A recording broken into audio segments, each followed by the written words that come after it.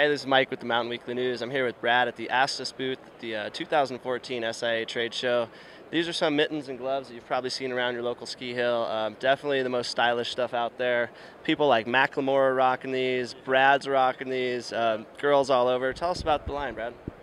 So we started, you want me to hold this here for?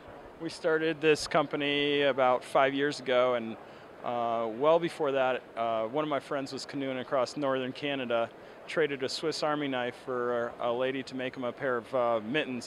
She was a Cree Indian, and she came up with something that was sort of like this.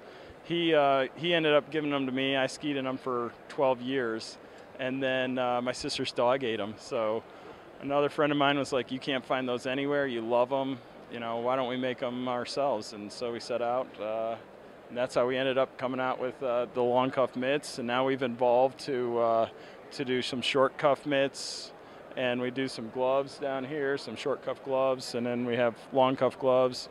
Whole ton of different designs, a lot of fun, and as crazy as they look with the beadwork and everything, they're all the leather's all silicone injected in the tanning process, so they're all waterproof.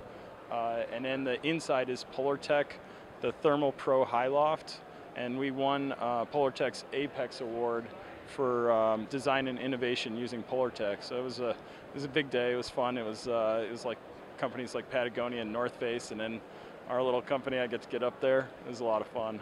Awesome, and I hear you guys have won some awards this year.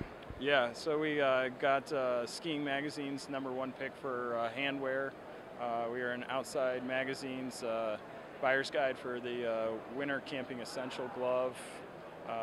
Powder Magazine's buyer's guide for one of their top picks for gloves, and then we got Gear of the Show for SIA last year from Outside Magazine.